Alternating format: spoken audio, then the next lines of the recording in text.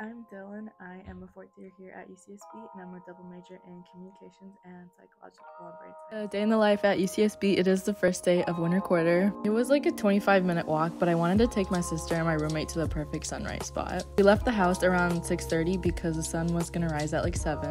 Keep in mind, I had 5 hours of class today, so I was gonna be on campus like all day. But watching the sunrise was 1000% worth it. I had like an hour to kill before my first class of the day, which was at 9 a.m, so I decided to pop into the library. I just answered some emails and was reading through the syllabus for some of the classes.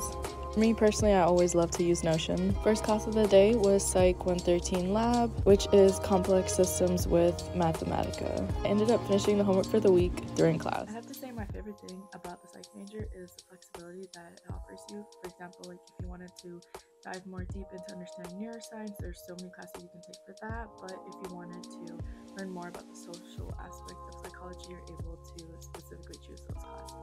So I really like the flexibility that it offers. From all the psych classes that I've taken in my past 4 years here at UCSB, here are the top 4 ones that I really enjoyed. Number 1 is Psych 102, which is Intro to Social Psychology. Number 2 is Psych 120, which is Consciousness and Cognition. Number 3 is Psych 121, which is Mindfulness. And number 4 is Psych 124, which is Educational Psychology. I had another hour to kill before my next class, so I decided to pop into the USAN. Second class of the day was Psych 153, which is Social Neuroscience. And my third class of the day was right after that, which was Psych 152, Social Cognition. I specifically chose to major in psychological and brain sciences because I do want to enter the business and marketing world, and I thought it would be really interesting to understand human behavior. So I walked home as soon as I could and literally took a nap, passed out for an hour.